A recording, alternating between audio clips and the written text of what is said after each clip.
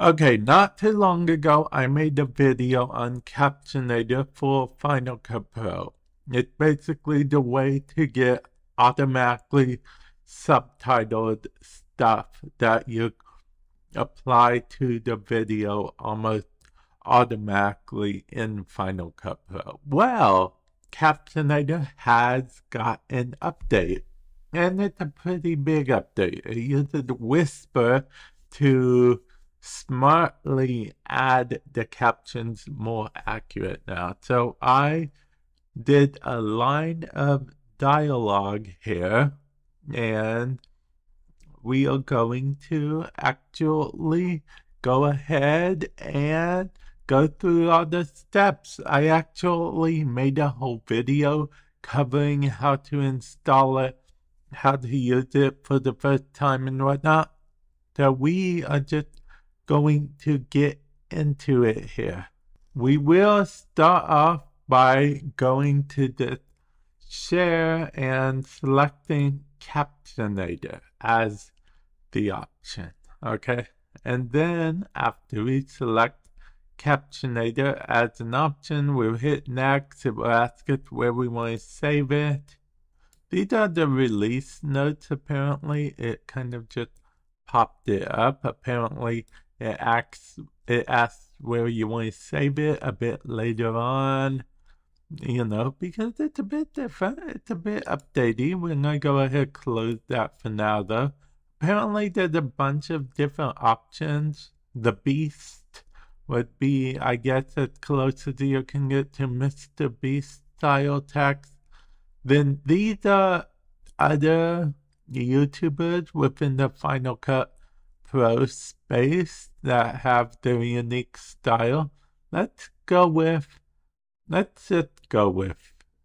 the Beast. Yeah, we'll go with the Beast because we can. And then we're gonna go to Advanced because we actually want to change this to the color white because our background is a bit darker, and we will probably put the width up a bit. The captions right here, we would just do titles. We don't need captions. So we'll stick with titles, and then we'll hit generate, and then they will ask you which library you want it. We are going to choose this library, and then here are our captions, okay?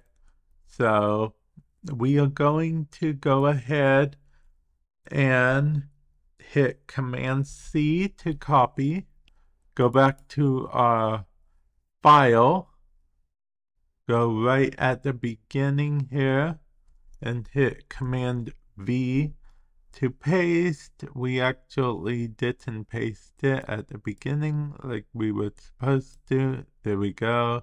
It's right at the start of that. So let's actually play it back and see what happens there. Okay, I do hear it.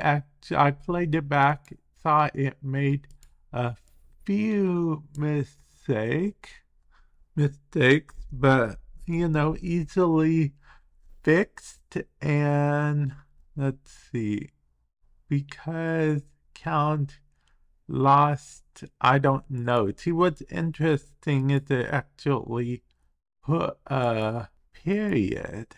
It doesn't usually put any kind of periods or anything. So that is interesting.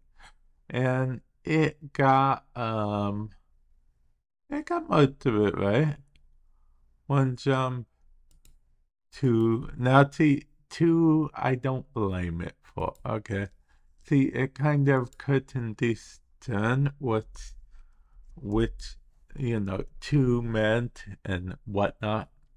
But this is the update, okay? It's better than normal, I feel like. And just like the old-fashioned ways, if we wanted to just move everything up or move everything down, we could do it with ease, you know. We could just go here, decide we want everything to be here, or if we want everything to be up here, we could just do it no problem. And then there we go. And then that jump, we take out the what we actually don't want any like periods and stuff, but it's interesting that it added them. I've never seen it add them before, so that's a little interesting. Maybe that's worth playing around in the future. But yeah, let me know what you guys think of this. Do you guys think that this made Captionator better with picking up? Do you think it made it worse? Do you think you're just better off doing your own captions?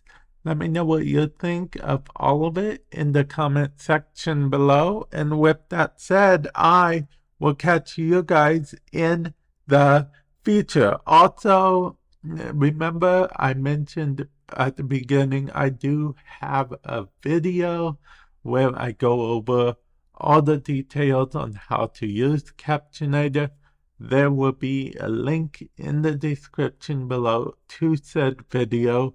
And with that said, I will catch you guys in the future. Later.